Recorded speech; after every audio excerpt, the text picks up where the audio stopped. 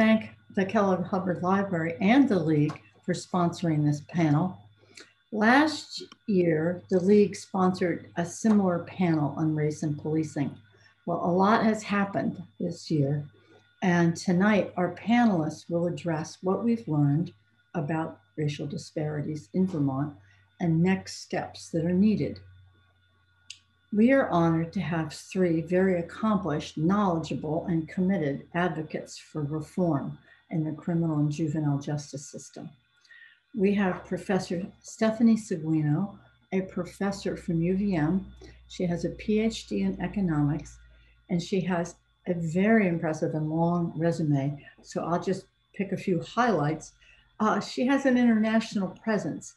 She's taught in South Africa, she worked in Haiti, she's worked with USAID, she's worked with the UN and the World Bank, just to name a few.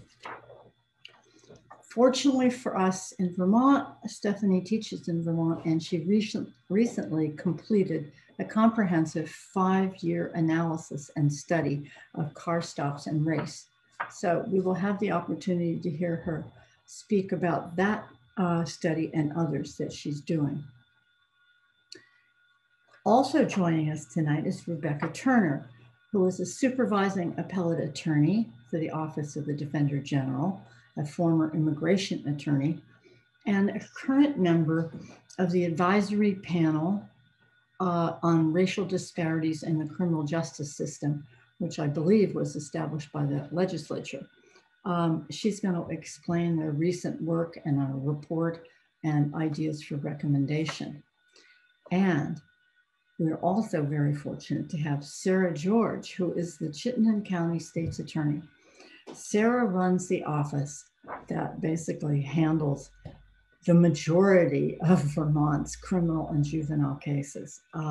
She's on the front lines of these issues every day. She's going to address race and policing and the juvenile justice system from a prosecutor's point of view.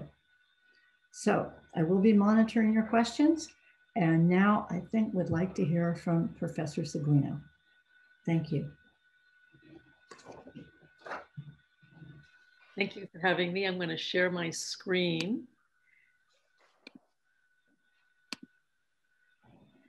Thank you all for being here. I really appreciate everybody's interest in this topic, and I'm so delighted to be here with Sarah George and Rebecca Turner, who are just really models in terms of addressing these issues in Vermont and nationally. Sarah has become known nationally for some of the work she's done. So I thought what I'd do is just start out by talking about where we are today, because we're going to talk about what the opportunities are for reform and what directions we might go in. And what I thought I would do is share with you just a little bit of our recent study that came out.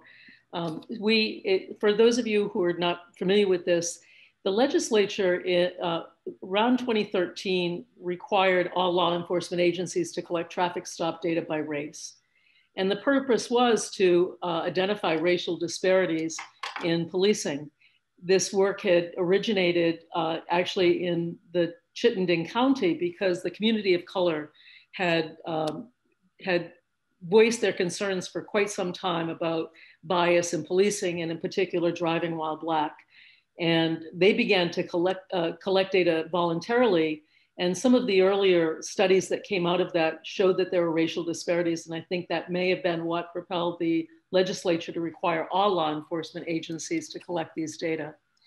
So when we did an initial analysis of this data in 2017, we only had 1 year's worth of data, which is not much for, especially because many of our towns are small and we need large sample sizes, but also many towns didn't submit their data.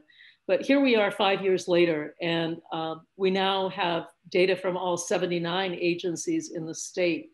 And it's allowed us to compare and contrast. We've also been able to look at what's been the impact of cannabis legalization in Vermont during this period of time. So I just want to show you a little bit of a few of our results here. One of the things that was really striking in this data was that nationally, the number of stops per 1,000 people is around 86. So around 8.6% of the resident population nationally is stopped in car stops a year. So even leaving aside the issue of racial disparities, what we find in Vermont is that the police in general overstop all drivers relative to the national average. So you can see here some of the larger communities, Bennington, Brattleboro, and so forth, and you can see just how much higher their stop rates are compared to the national average. I mean, literally in Bennington, almost 7 to 8 times greater than the national average, and decreasingly. In fact, it's only Burlington that stops at a rate lower than the national average. And a few years ago, their stops had decreased by 60% because they made that decision to do so, and have found that it's had no negative effect on public safety. So I think it's a really interesting discussion about what police should be doing, and the extent to which they should be intrusively stopping vehicles, because it is an intrusion. And I have to say that in some cases, they were not really even the worst. If you look here, Richmond, Vermont stops almost 4,000 drivers per 1,000 stops.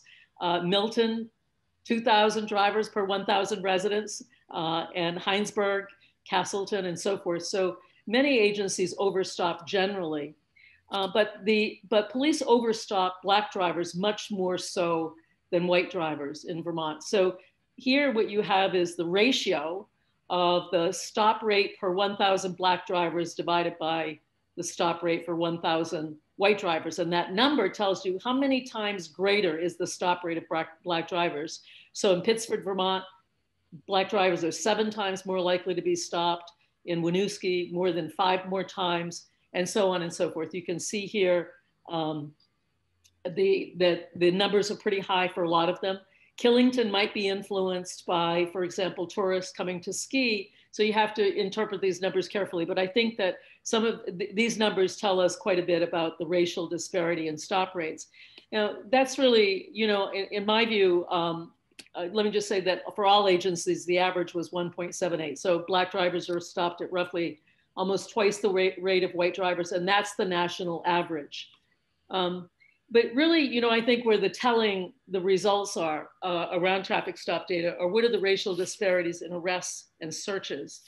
And let me say this first, that traffic stops are not the only way, clearly, that the public engages with the police, but it's the most frequent connection, the most frequent experience that citizens have of police. And so if they feel that that experience is not just, if it's not fair, it really reduces confidence in police and trust in the police. It makes it more difficult to do their job. So these issues are important not only for the racial groups that are overstopped, over-arrested, and over-searched, but for all of us. It undermines public safety in general. And so why I think that arrest rates and search rates are particularly interesting is because we don't really have, we don't have precise estimates of the driving population, what percentage is Black, so on and so forth. But once a driver has been stopped, we know precisely what the arrest rate is and what the search rate is of each racial group. And so you can see here that in Vermont as a whole, and there are disparities by town, that Black drivers are significantly more likely to be arrested subsequent to a stop than are white or Asian drivers, as are Hispanic drivers. And here what you see is the ratio of the Black arrest rate to the white arrest rate. So what you see for Blacks is they're 3.5 times more likely to be arrested subsequent to a stop than white drivers. Latinx folks are twice as likely to be arrested, and Asians are half as likely to be arrested. And I think it's really interesting to understand why we see this disparity with regard to Asians. And that is because in US culture, Asians are often perceived to be a model minority or honorary whites. And in fact, some police that I've done ride-alongs with me have told me that they have actually had, one told me, for example, that he stopped a driver who was Japanese and he coded him as his race as white. And I think it speaks volumes to the stereotypes through which police officers and all of us view drivers. So whoopsie daisy here. I'm sorry, my slide didn't work, so forgive me. I tried to animate my slides and made a mistake, but that's okay. So darn, not used to doing this on Zoom, sorry.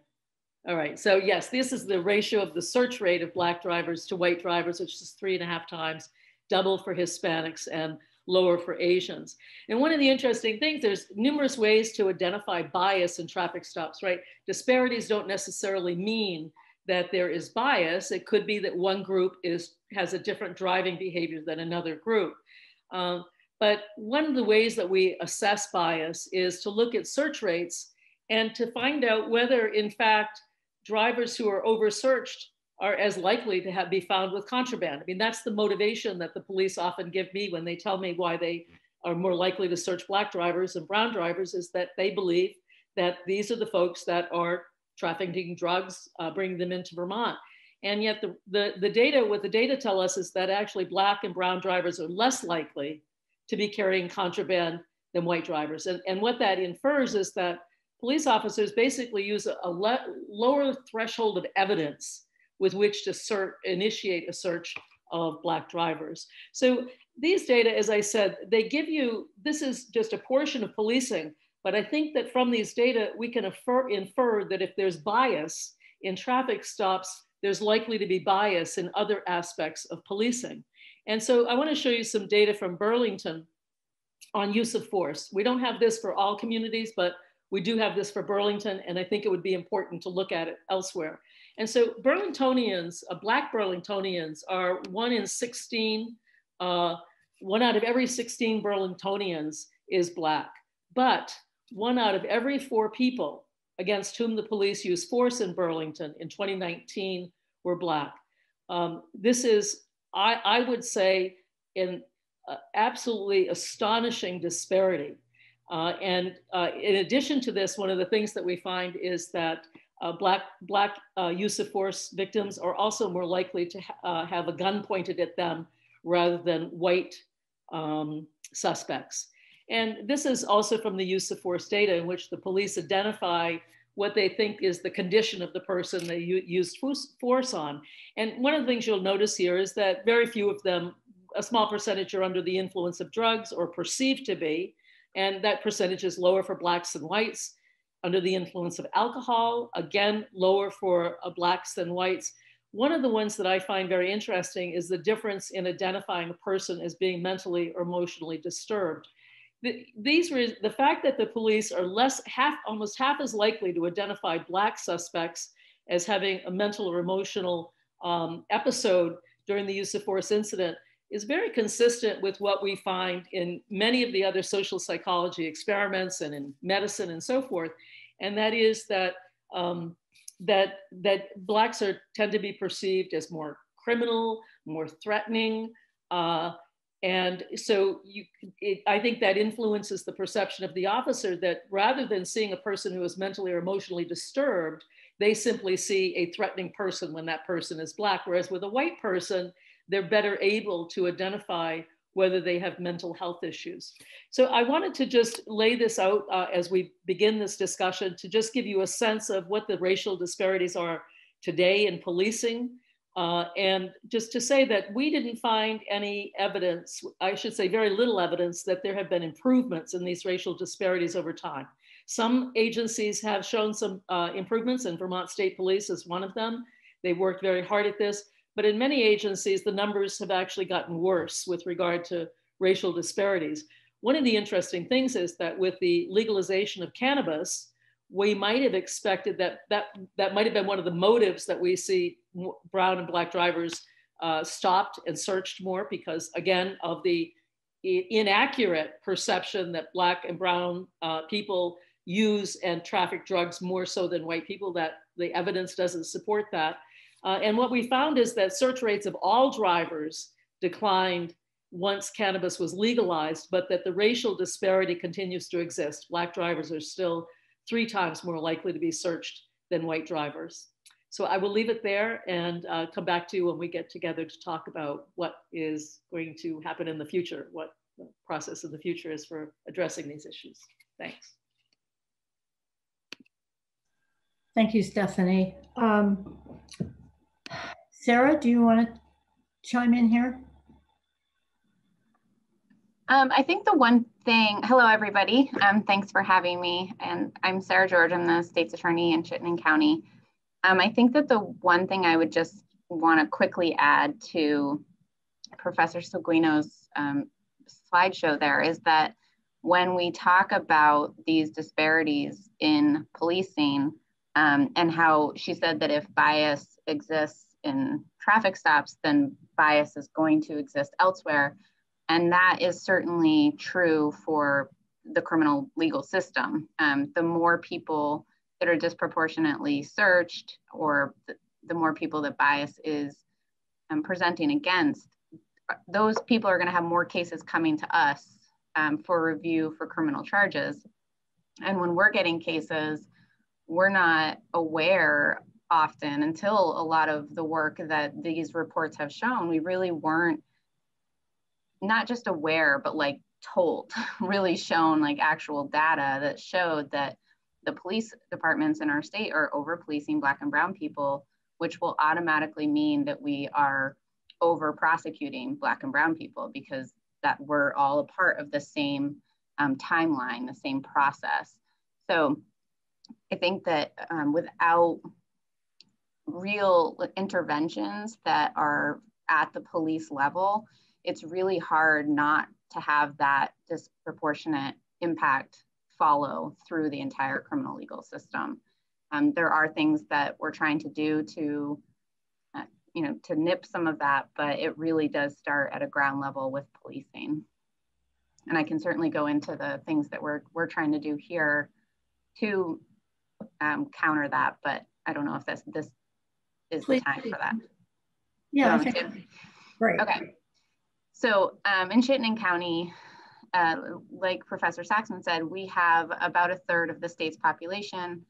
So we do have a very large number of the criminal cases that exist in Vermont. And I think as a prosecutor, and as a reform, quote unquote reform or progressive prosecutor, we have always, since I've been here, tried to divert more cases and send more cases to diversion. And we've certainly tried to limit the number of cases that we are, how many people we're incarcerating. But I think what I have tried to do beyond that is get out of this idea that we need to just divert low-level cases and instead start to talk about not charging low-level cases, about really just not bringing those criminal charges at all. Declining them, sending them back to the communities to address whatever harm may have been caused, or more importantly, address whatever issue that particular individual is dealing with, which is usually just basic needs, and trying to meet those basic needs so that they don't continue committing low-level offenses. Because as soon as you charge a case, even if you're diverting it, even if you're sending it through some alternative program, you're still charging that case. And not only is it an incredible amount of resources that are spent on even the lowest level of cases, but the outcomes are not good. We really don't have great outcomes within the criminal legal system. So the processes that can occur within communities, like restorative justice processes, for example, have significantly better outcomes, not just for the individual who's committed the crime, but for the victims if there is one. There's statistics that say that victims who go through our typical criminal process, I think are 8% of them are satisfied with the outcome. Whereas if that same case goes through a restorative justice process and never comes through the legal system, they're 88% satisfaction with the system. There's a question in the chat asking you if there's any data and how often people of color are offered a pre-charge restorative justice process as opposed to whites. No, the answer is no, there isn't. And so I was going to get to that too, that one, the police actually do have, especially now, I think at the force of Professor Seguino and the legislature, they are starting to have pretty good data and ways to extract that data. The Department of State's Attorneys and Sheriffs does not. We have a program called JustWare, and I think the Defender General's Office uses the same one. We can input quite a bit of data, but it's nearly impossible to get it out.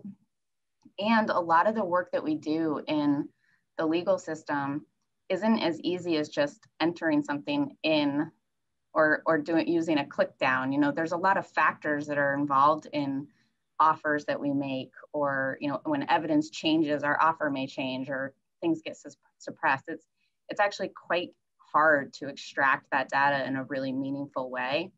But no, we don't have those numbers. And I do know that nationally, there is a lot of evidence that says that victims who are white, when the person who committed the crime is Black, are much more likely to want a more severe sentence, want a more severe punishment against that person than when it is a white defendant and a white victim. And so we are trying to be very cognizant of that, not just in our restorative justice approach, but also our treatment court, our probation terms, our incarcerative sentences, anything that we are offering as an outcome, being aware of those situations when there might be a Black person who committed a crime and the victim is a white person, and trying to mitigate that whenever we can. But I think it's the most important thing that prosecutors can do is just limit the number of cases coming into the system at all, across the board. Because if you do it across the board, you are, by the very nature of that decision, you are going to limit the number of Black and brown people that are coming in. Further, in Chittenden County, we eliminated the use of cash bail.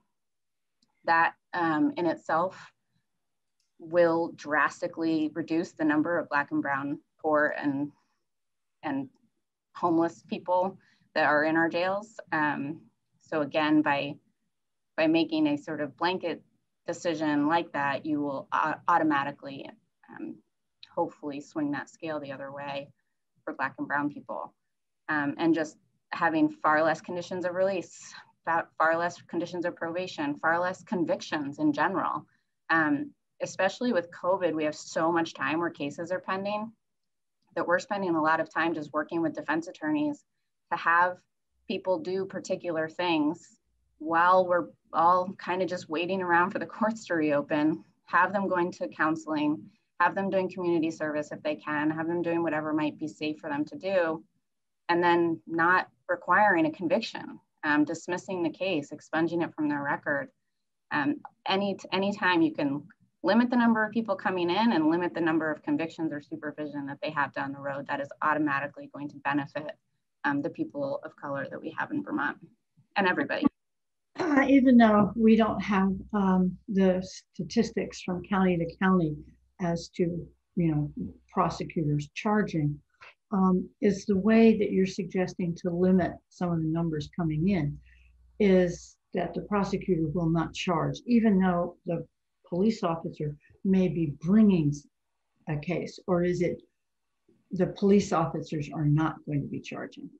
No, yeah, so here, I'll give an example. In 2019, the Chittenden County office declined to charge about 315 cases, either because we didn't think there was probable cause, or it was just too de minimis of conduct that we just decided it wasn't necessary.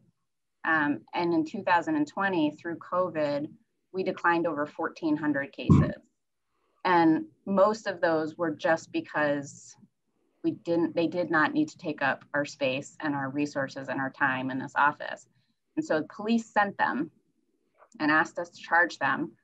Most of them had probable cause. It wasn't that there wasn't probable cause, but they were a lot of low-level retail thefts or unlawful trespasses at businesses, or DLSs, people driving without suspended licenses because they were trying to work. You know, those types of cases that we would typically divert, we just declined to charge for the sole purpose of not having more cases backed up in a courthouse that is already backed up. And so we're trying to find ways of just putting all those back into communities and having communities lift each other up so that, you know, the legal system doesn't have to do it, because we're not very good at it.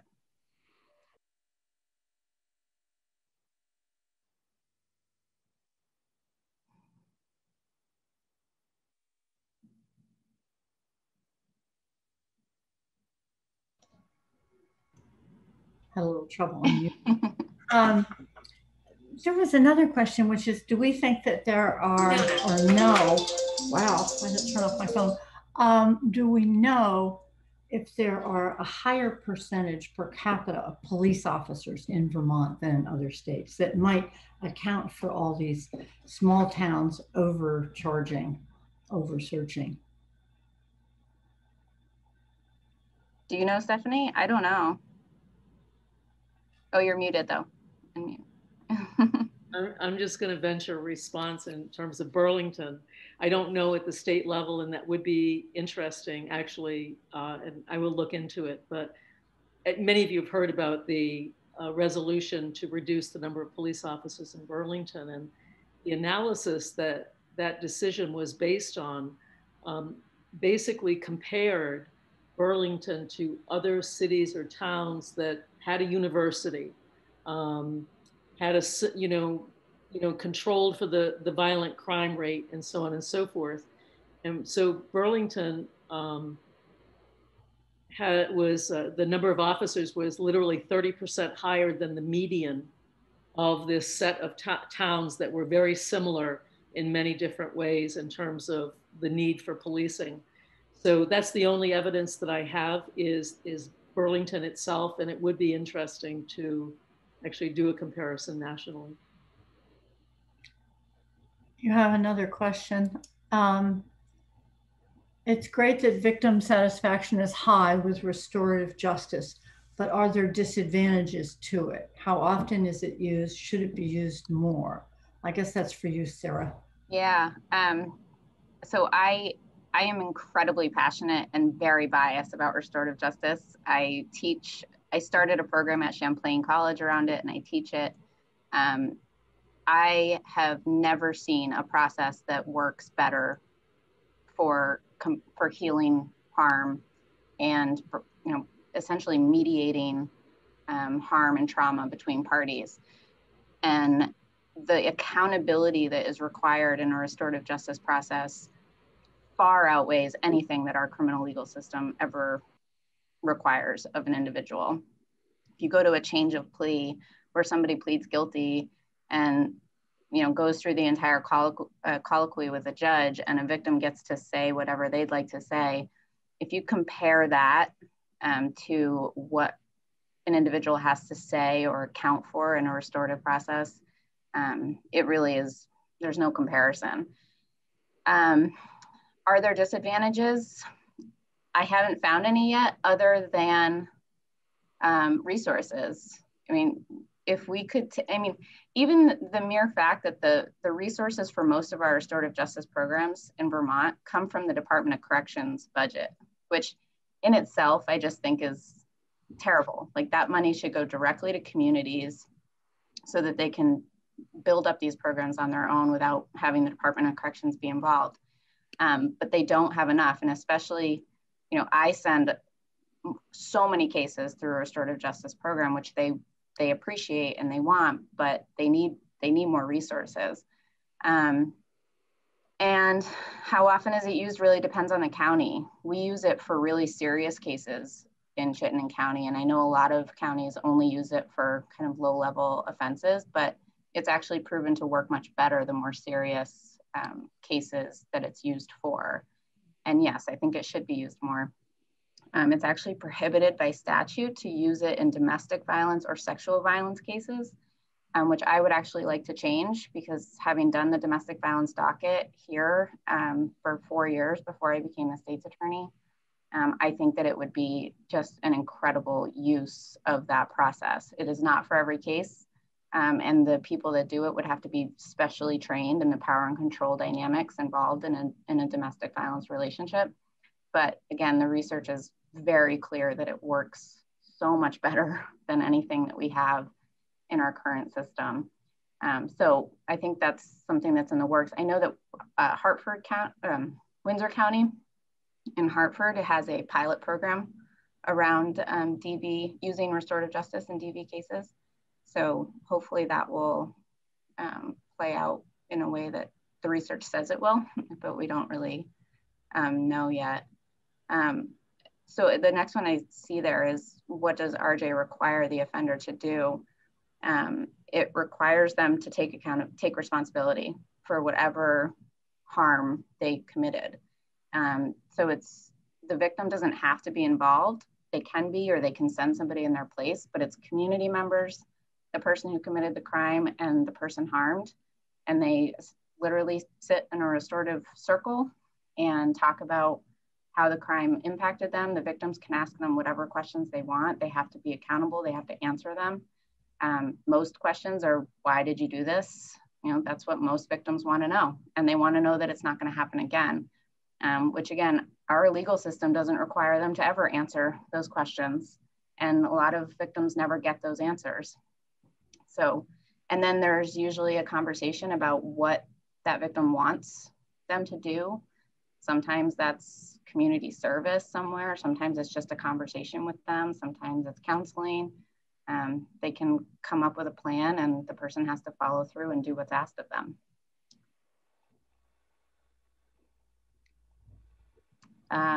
Would the speakers feel comfortable giving their opinions on the Burlington resolution from Monday night? I don't know what resolution that is. Do you know, Professor Seguino, from Monday? The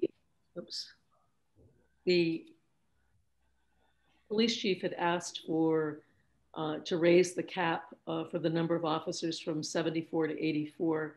The council turned that down, but did approve hiring 12 new people who are community service liaisons, which would be people that would respond without guns to low-level incidents like noise violations, possibly traffic stops, things like that, as well as some community service officers. I may have gotten the nomenclature backwards, but those would primarily be social workers. So I personally, first of all, I'm on the police commission, so just to say that, and we've deliberated on this as well. But I will say this, that when the resolution was passed this past summer, there was also an agreement that the city would hire consultants to actually help the city understand what was the ideal size of the police force and what services could better be undertaken by other agencies, other types of services. And the contract has been awarded, and that is likely to be done by early April or mid-April. So I think one of the considerations was that it was premature to ask to raise the cap, just as we're about to spend $100,000 to answer the question about should we raise the cap. But the other is, I think, profoundly important. We're really at a moment, I think, in this country with regard to a changed perspective on the criminal justice system, aside from the issue of race, although race has really brought this to the fore. And that is that we're moving from a world in which we understand criminal justice as punitive, that we punish people for their behavior, and rather that we have a deeper understanding of different practices like restorative justice, that we now more deeply understand the role of trauma that influences people's behavior, that is not because they're bad people, but because they have experienced certain things that cause them to dysregulate. And so I think taking, having police who are on patrols, but who do not carry guns, who are better able to engage with people, and hopefully they will hire people with those social skills, as well as social workers, is precisely the direction we want to move in. So that would be my opinion about the outcome of the resolution. I think it was mistimed, since we haven't yet heard from experts who would help us look at what we need. And also, I think it's most definitely just a really welcome move in the right direction with regard to treating behavior, which is often criminalizing poor people as well as people of color, treating them in a different way that is much more evolved from what we know from brain neuroscience in recent years, and just our evolving ethics and morals around policing and public safety. We have a question here, and maybe any of the three of you can answer this, and maybe Rebecca would like to chime in at this point. Are there successful strategies we're working on here in Vermont, or that others have had success with? So hello, am I unmuted? Good. I'm Rebecca Turner, and I'm coming from the perspective of a public defender, defense attorney, and technically appellate defender. I work, my work in the Office of the Defender General in Vermont comes from the perspective more statewide, because we handle all of the appeals from criminal convictions, juvenile delinquencies, child welfare, termination of parental rights cases, all of that from the entire state.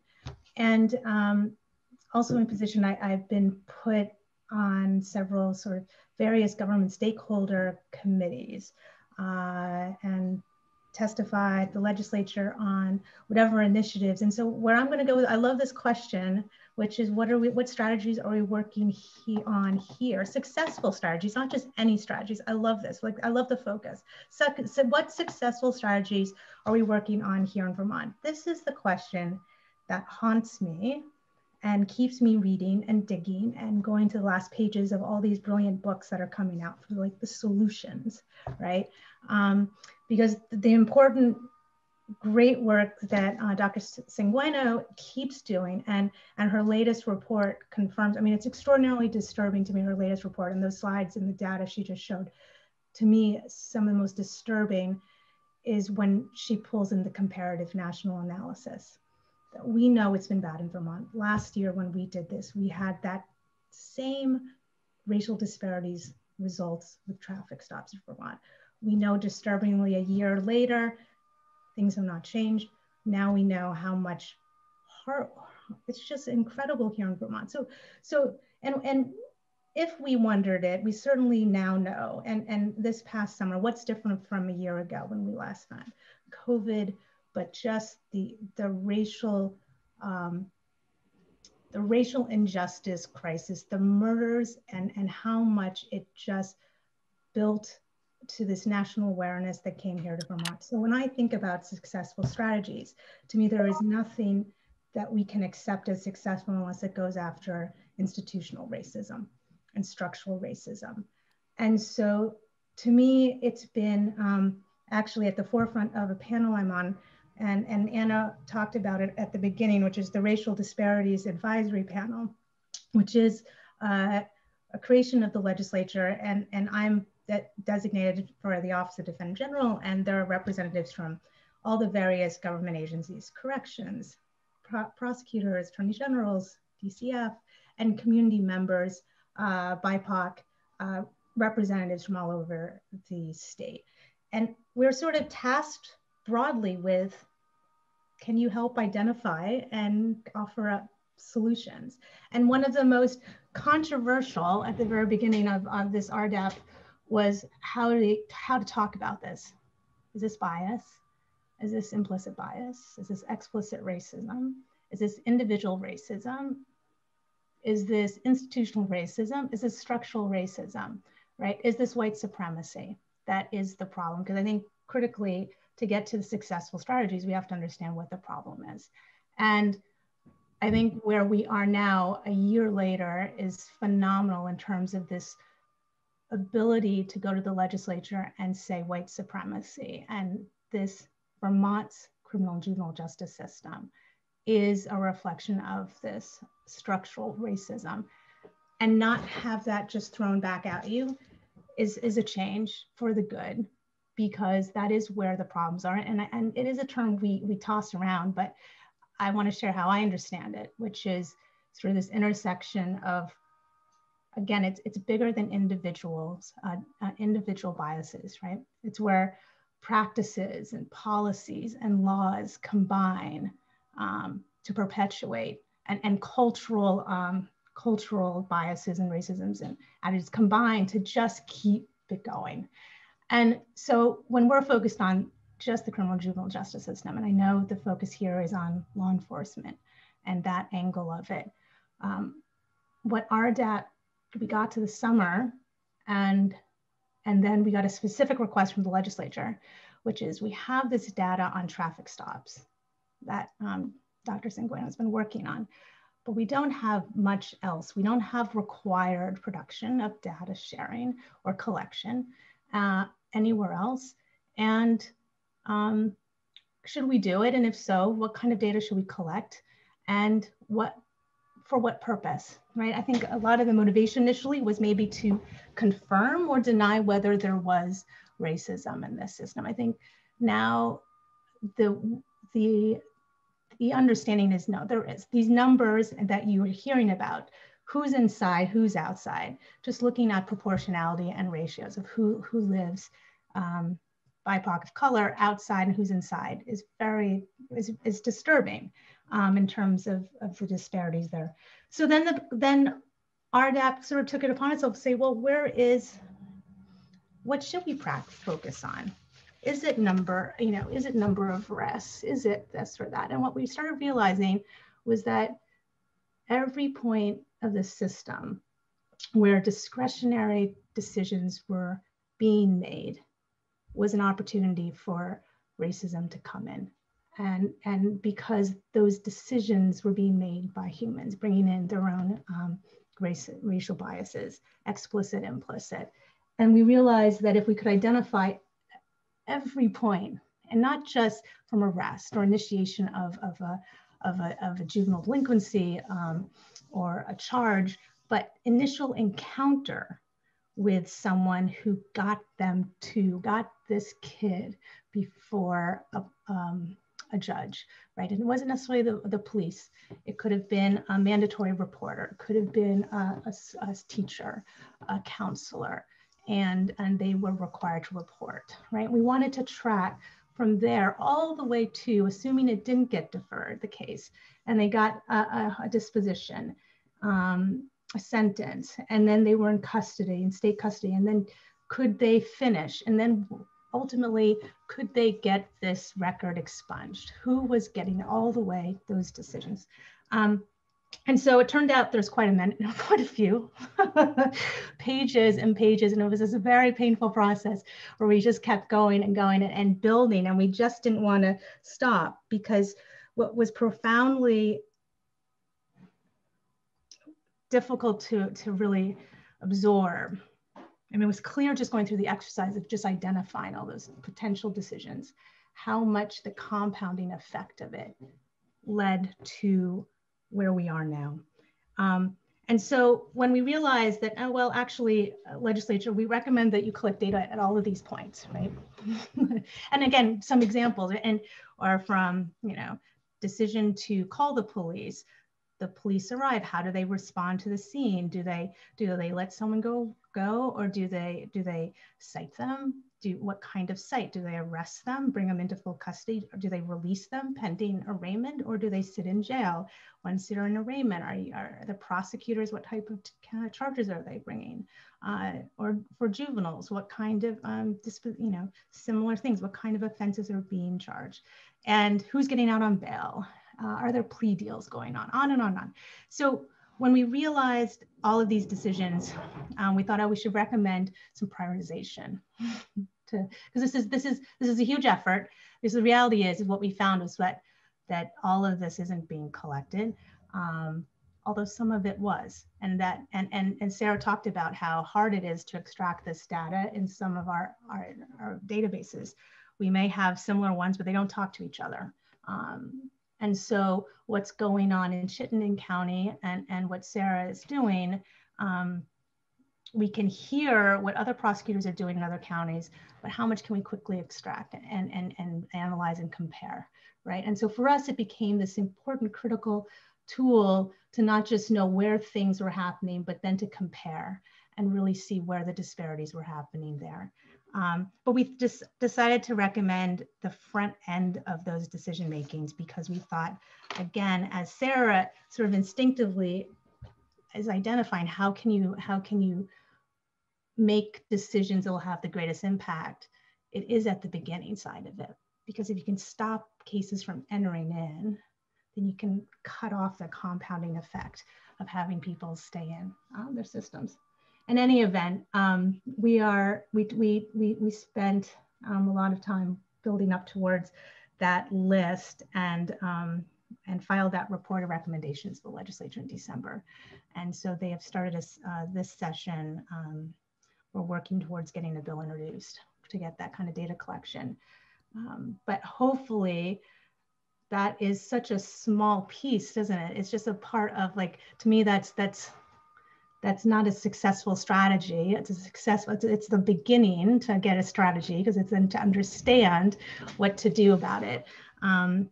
So that doesn't answer the question, but it is a beginning. There are lots of ideas on how to do it. I think to Sarah and Stephanie, back questions to you. How do we get what you're doing, Sarah, or how is there communication in terms of generating these ideas beyond Chittenden, right? Whether it's at the prosecutor's level. And my vantage point is that I see a lot of differences in practices. There was a question earlier about the downside of restorative justice, or who is going in. Do we have race data? One of the collection points we wanted to know was who was getting referred, who was making the referral, what was the race of the prosecutor making the referral, what was the race or ethnicity of the kids or adults who are getting referred. And that's just one part of it. Who gets accepted once they're referred by the prosecutor? Who gets accepted into these programs? Who is actually the accepting person? What is the race of that person? And not only that, once you're accepted, who's actually completing these diversion programs, right? What we are hearing anecdotally, all of this is anecdotally, is that it is very hard if someone is referred by a prosecutor to still get accepted into a program if the person who's in the programming is uncomfortable with the person who's being referred. Now, uncomfortable, again, like, what is the basis for being uncomfortable? And if we have data to look at if that's playing out on interracial lines, that will be a way we can check that. Again, transparency, accountability will come with the data, I hope, and we can check that. There's a question for Sarah. Who gets to determine who gets into RJ? For, is it just the prosecutor? Yeah, I mean, so police can refer cases directly to their local restorative justice program. And actually community members can, we had a neighbor dispute that the neighbors went themselves to the local restorative justice program and asked if they could partake in the program. So that can happen, but it's rare. Police are getting better and better, at least in Chittenden County, because they're sick of us just sending it back to them to do it. So they are getting a little better with practice of immediately doing it. But if that's not happening, then yes, it is up to the individual prosecutor who gets that case on any given day and is deciding what to charge, if to charge, and what to do with it. And to Rebecca's point, and I would just say generally that prosecutorial discretion is a shield and a sword. I mean, it is my greatest power, and the reason I can do a lot of the really, in my opinion, good stuff that we can do in Chittenden County. That same discretion can be used and has been used for decades to destroy people's lives. I mean, that's the reality of prosecutorial discretion. It can be used for incredible good at dismantling systemic racism, but it is the reason that we have the system that we do. Sarah, how can people in other communities determine what their state's attorney is doing in terms of restorative justice, etc.? How do they know? Yeah, I mean, I am very vocal about the stuff that I'm doing. And I know a lot of state's attorneys aren't, and that's, to each their own, I suppose, but they are still elected officials. So just like you would a city councilor or you would a state rep, they work for you. So I would certainly suggest reaching out to them and asking them what they're doing. Unfortunately, we just struggle as a department, and this is not any individual state's attorney's fault. We struggle as a department to extract the data that people want, and I want it, and a lot of the state's attorneys want it. So it's easy in some ways for us to sort of say, like, well, I think I'm doing a good job, but I don't actually know. I mean, even in Chittenden County, like I don't really know if what I'm doing is working, which I think is ultimately why just keeping cases out of the system, because then there's less data I have to worry about, and we can just, you know, let the police data speak for itself, or restorative justice data. Like a lot of the other organizations that we work with have great data. And I know that it's just the program that we have right now is, it is capable of doing that, but we don't have the resources as a department to keep it up when they require $1 million upgrades every year or whatever it might be. And so I think ideally, meeting with your state's attorney and just asking them, you know, what are you doing? And if you aren't happy with those answers, start talking to your community members about that, what accountability looks like. They are elected officials, we are elected officials, and that is part of our job to answer those questions. So I wondered if each of the three of you can talk about recommendations for next steps. Sort of, is there anything specific that you could see is that we should be doing or try to do? I can jump in there. My connection is a little bit unstable, so I might freeze. My apologies. Somebody popped in the chat an article by, I thought it was a great article, and I think it gives points to directions. One, you know, that both Sarah and Rebecca have talked about is data is what is going to guide us in this, what's working and what's not working. The data is useful for policymakers, but it's also useful for community members, because that's the only way that community members can hold their local agency accountable. There's no really, except for the Vermont State Police, it's not as if municipal agencies are monitored, if you will, or beholden at the state level. It's really the community that needs to do that. And so I'll just give you some examples of things that have worked. One is that Neil Gross talks about is ending pretextual stops. The Oregon State Supreme Court banned pretextual stops. Pretextual stops are those stops in which the officer uses one of thousands of traffic rules as a pretext for stopping you to get a look inside the car. And often it's based on suspicion or hunch. And we know that suspicion is much greater for Black and brown people. And that if we could end pretextual stops, we would reduce at least. You're freezing. All the time with their stories. And just today, somebody called me, a white woman whose husband is Black, who in Chittenden County was pulled over by a female police officer because her back light was just not bright enough on her car, on his car. I mean, we hear these stories all of the time. So pretextual stops is one way. Another is, you know, I think what we see at places like Vermont State Police, which is actually trying to make some progress, is that they use the data with their officers. So they will show their officers, you know, if they have high stop rates or high search rates of Black, how they compare to others. So it's like an internal early warning system, if you will. And I don't know that much can be done at the state level, but certainly, you know, I think that that's the direction that we need to go, is that officers need to become more aware of their behavior. Just as, you know, Sarah George said that in her office, even though they're conscious of the work they're doing, you don't really see the patterns in the decisions you make unless you have data that summarize what your actions.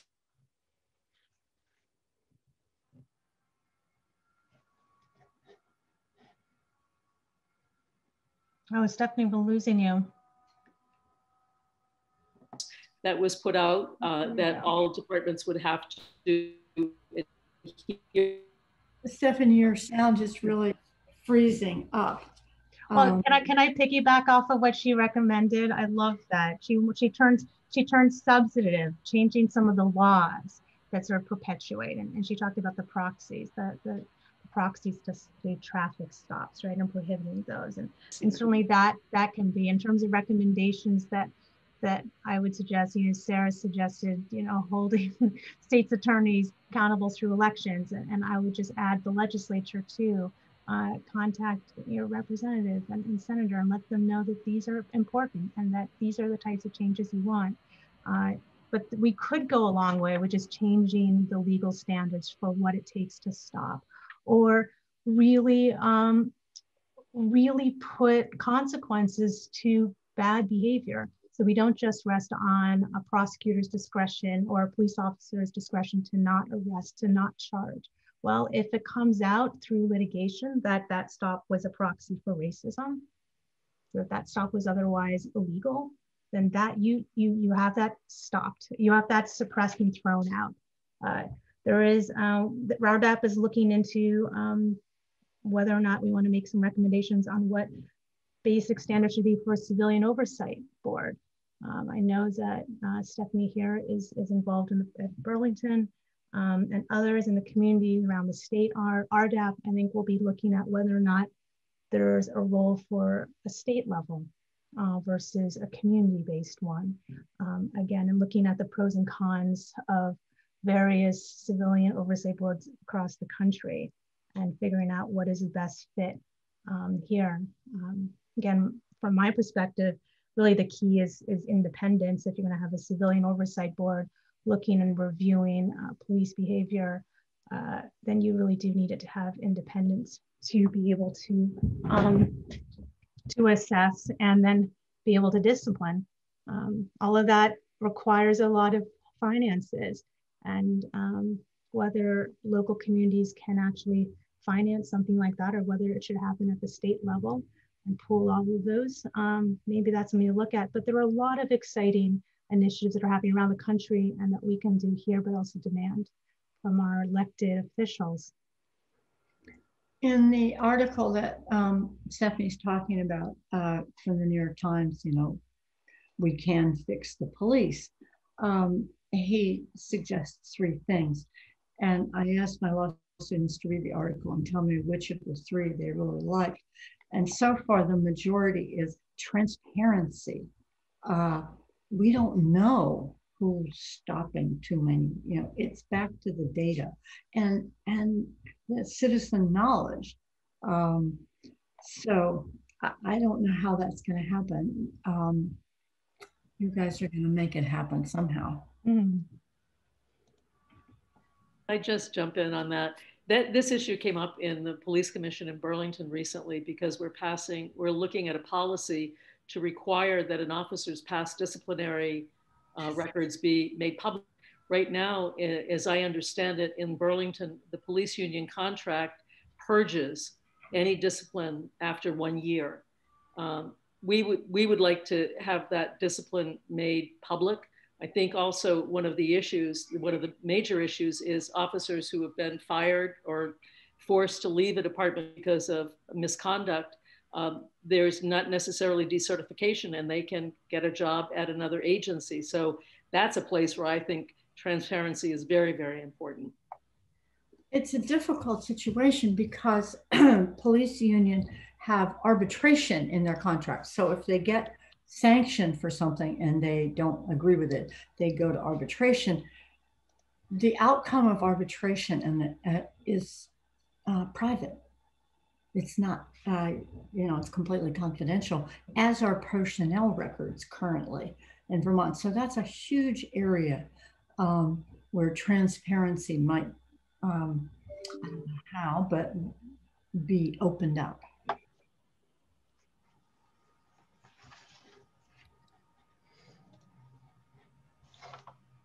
Anything else from our learned people? I don't want to leave the question lingering in the chat, but there's a question about the refiling of the Veronica Lewis case, which is obviously very personal to me. And I don't know. I don't know the answer to your question. I think that there's a serious balance there in that particular case about whether it's institutional racism or our insistence on criminalizing mental health and disabilities.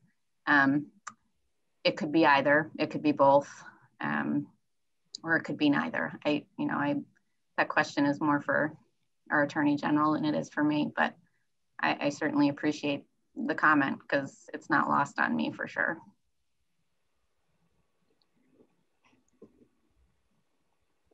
any next steps that we're going to take? Stephanie, if you're still with us, any additional steps that Burlington's going to take? Well, I guess my world has changed by joining the police commission. So I feel like I'm going to shift now to my police commission role from the researcher role. And that is, being on a commission, which is not really a truly civilian oversight board, and learning firsthand what the complexities are of that. I mean, it is an opportunity for the police to hear from the community, from people who represent community values, about how they feel that policing should be done, what public safety should look like. But the structure of that relationship can be one in which people who on the commissions are silenced, are not listened to, or many other things. The information that we get is determined by the chief. We don't actually know the full range of information sometimes. And so the ability to provide oversight is really a function of what that structure looks like. But I think that is an important direction to go, to have community input. But I have learned just in a few short months just how complex that is, especially in smaller towns where civilian oversight boards really are, the town is so small that it doesn't make sense to have an independent board that has its own lawyers, its own investigators, conducts its own investigations and so forth. What we really, the size of our towns in Vermont suggests that we would have a review type of civilian oversight board in which the chief makes recommendations around discipline or, complaints and so forth. And the civilian oversight board approves or disapproves it, sends it back to be reconsidered. But as I said, that relationship is not one in which the civilian body actually has the power to make independent decisions, because it doesn't have its own independent expert support. And that's really the only way that it can work, is you have to have an arm's length relationship with the police chief and the police department in order to render an independent decision. So I think it's an important way to go. We're in the process of learning how to do that here in Vermont. I would just add to that, S124 Act 166 last summer or fall, the legislature passed legislation, a huge piece relating to a lot of these issues, but specifically assigned the Attorney General's office to consult with whoever on the question of civilian oversight boards.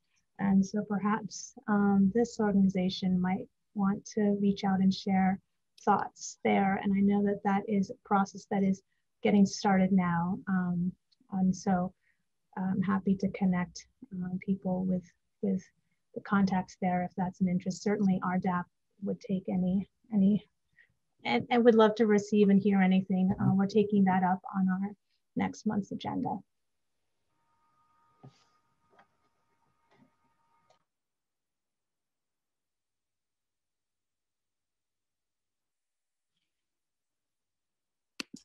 This has been a very interesting discussion, and I've learned a whole lot.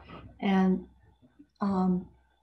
the slides from Professor Seguino, will they be available outside of the recording? I'd be happy to share the PowerPoint with you if you'd like to post it. Thank you, thank you, thank you. And yes, there's a question. Will this recording be available for people who aren't here? Yes.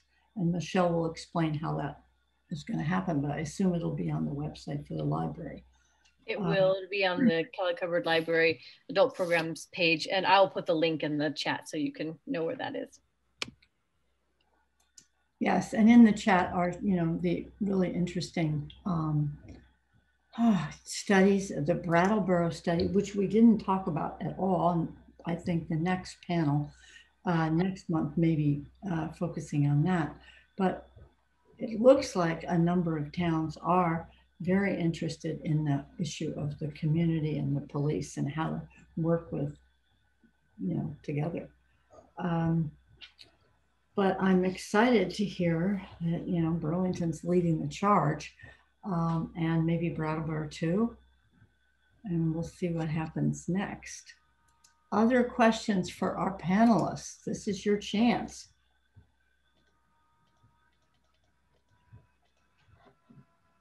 Last words from the panelists? Okay. Thank you. If you don't mind, I will just, I'd be happy to say a few things. I've really been deep into this, and I feel like we are at a political moment, and that we have to seize this moment. The death of George Floyd really, I think, brought into relief that policing has changed in the United States. I don't know if, many of you don't know this, but my father used to be a police officer, and policing was very different 30 or 40 years ago. There was an interesting book that I think encapsulates what we've seen in general, and that is, the book is called The Rise of the Warrior Cop. There has been, I think, many people expressed to me in Vermont this experience of police being militaristic, sort of warrior-like and adversarial, and an us against us versus them stance. One of the causes of this has been identified as the returning veterans from Afghanistan and Iraq who are trained in a particular way, and have brought that into policing. A task force last fall in Burlington sought to determine what percentage of Burlington police officers were returning vets from these places, and 30% are. And so I think, we are at a moment that, as I mentioned, we have this brain neuroscience research on trauma that is changing things. We are changing our ethics around that, moving from punishment to rehabilitation as a country. I think that we're doing that. The recent video of George Floyd demonstrated to us the worst excesses of the police and their lack of accountability when it comes especially to Black and brown people. And I don't want to suggest that the police are worse than the rest of us. We all have bias because we've drank the cancerous water that this country has distributed for the last 400 years. But policing is a life and death endeavor, and can ruin lives, not only through being killed, but also ruining job opportunities, breaking up families, leaving children childless, and so forth. And so I just would say to everybody that we are in a political moment. This moment will disappear. And we need to take every opportunity we can in the coming year or two to make these changes, to push these changes through. And I would be the first person to tell you that it's not easy, and that the backlash sometimes is very tough to deal with. And yet, those of us, especially who are white, have an obligation to do this work. Last words, Sarah? Ditto. I mean, I thank you for saying that. I think that that's exactly right. I feel the same way. I think that this is our opportunity. There is so much demand on us right now to do this, especially leaders who are white. It's our obligation. This is not the obligation of people of color to educate us and fix this. This is our problem that we got ourselves into. And I say that as a white woman and as a prosecutor, that we got ourselves into this. And it's not, people often say that the system's broken. And I really try to push back on that, because the system's not broken. It's doing exactly what it was designed to do. And that was to continue slavery in a different way, in a systemic way. And so we need to break down this system. We need to dismantle it. We need to build communities up. And now is a time that everybody is really talking about that. We really have to do it. Vermont is second in the country for the most disproportionate number of Black and brown people in our jails. So we are not doing a good job. And I think Vermont, on a lot of things, likes to think that we're different. And not only are we not different, we're second worst. That means we are worse than Texas. We are worse than New Orleans. Those are things we do not want to beat those jurisdictions in. So we have a lot of work to do. And I think demanding it from any elected official that you possibly can is a really great start, and not stopping until they actually do what you are asking them to do, or at least promise to do it and give you reasons ways that they're going to do it. Yeah. Thank you. Rebecca, any last words? Oh, the last words. Yes, no, everyone, I love the comments and the polls and the sharing of the hyperlinks. You all have access to the ideas too, and to just make sure that your voice is heard, right? Just reach out and as you know, just reach out to our elected officials and make it them know that what you support and what you want and what you will not tolerate. Thank you for having us. Thank you so much, our wonderful presenters. Thank you, Michelle. And thank you for the League of Women Voters who's been putting on these great panels. So thank you all for coming. I wish I could see you all. Thank you, everybody. Good Stay night. safe. All right. Good night. Night. Bye.